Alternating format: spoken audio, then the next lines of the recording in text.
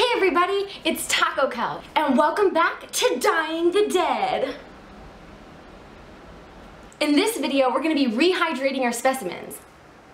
We're going to be putting them through a series of baths, so it's going to take about 4 days. Our cartilage staining actually dehydrated all of our tissues, and it lowered the pH in our specimen. So rehydration is absolutely necessary. You need this in order to raise the pH to something more neutral or basic, and we also need it to prepare the tissues of our specimen for the trypsin digestion. So let's start going over the things that we need. First, you're going to need your specimens and your cartilage stain.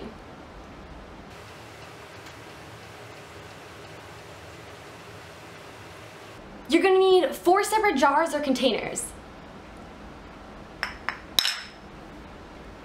Your 95% ethanol, distilled water, your tweezers, your goggles, some more gloves, and your 100 milliliter graduated cylinder. Alright, so let's get started. Amongst our 4 jars, I have 2 lids that look similar to each other and 2 lids that are completely different. The reason for this is because amongst our 4 solutions, solution 1 and solution 2 will be the exact same thing. It's when we get to solution number 3 and 4 is when they change. Your specimens will need to be left in each of the solutions for a minimum of 2 hours.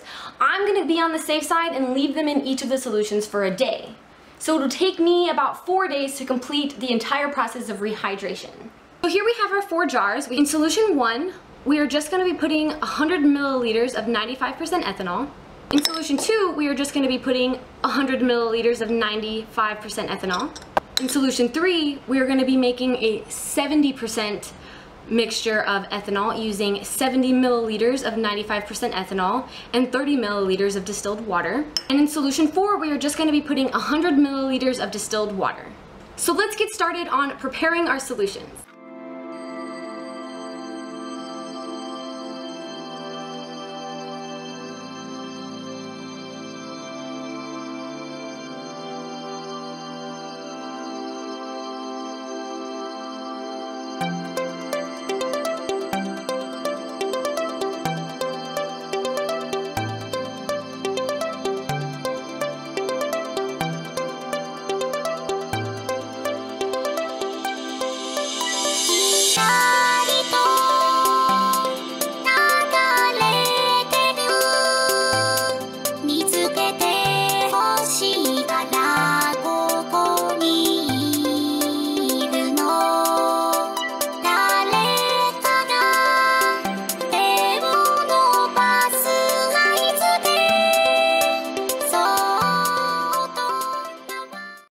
Here are our 4 solutions. We have solution 1, which has 100 milliliters of 95% ethanol.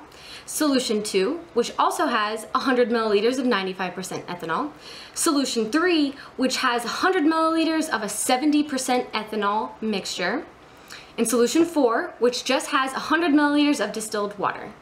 Make sure you grab your labels and a pen so we can label each of our 4 jars, bath 1, bath 2, bath 3, bath 4, and also label what's inside of them. We're not going to date them until we put our specimen in each of the solutions.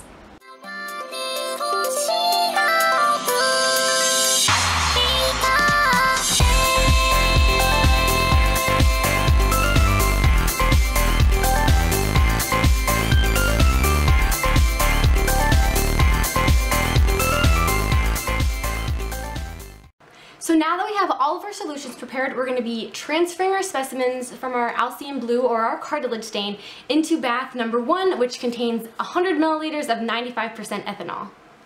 As you can see, here are our mice floating around in our cartilage stain or the Alcian Blue solution that we made. We're going to be taking them out. I will be doing some close-ups of the mice to kind of show you what they look like now after the cartilage stain, because they do look awesome. And then we will be transferring them to bath number 1 or solution 1 for 1 day.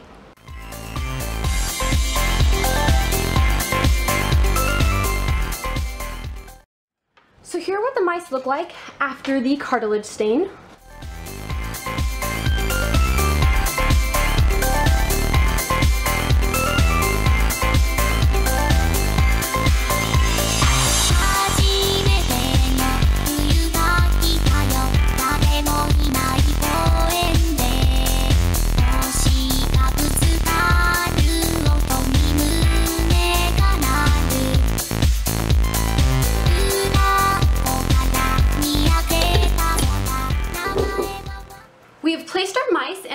95% ethanol solution, and they are going to be sitting there for about a day, and then we will be transferring them to the next solution. The next day. This is day 2. I am just going to be transferring the specimens from bath 1 into bath number 2, which contains 95% ethanol.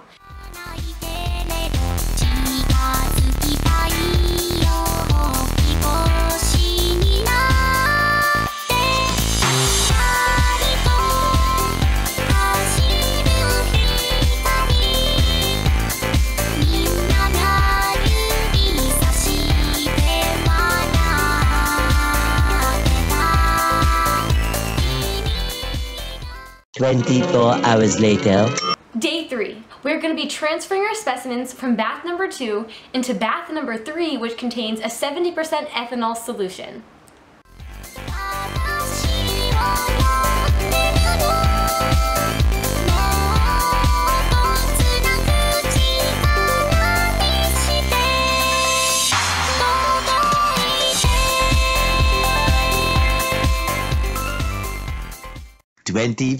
Hours later. Day 4. We are just going to be transferring our specimens from bath 3 into our last bath, bath number 4, which is just distilled water.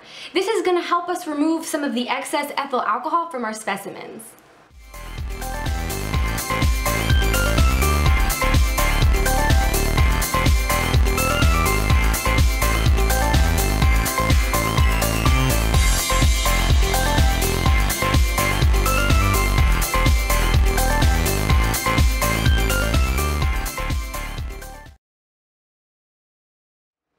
So here's what our mice look like as of right now.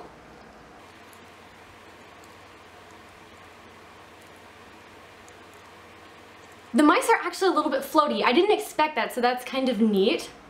We're just going to be leaving the mice in bath number 4 for 24 hours like we have the last 3 baths.